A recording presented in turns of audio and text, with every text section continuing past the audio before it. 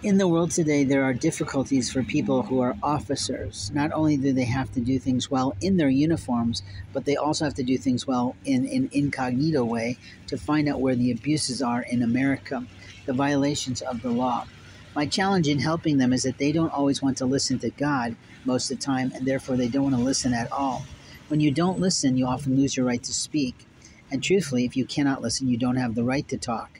The reality is that listening is what provides you the best information about anybody, whether or not they're really there to truly talk or they're there to just squawk. And usually you can tell a player in a few seconds because they really don't know how to speak and they don't know what to say. You can also tell an impoverished person by how they speak and the vocabulary that they use, and that's not important to most people, but it is to others who are trying to help them to move forward.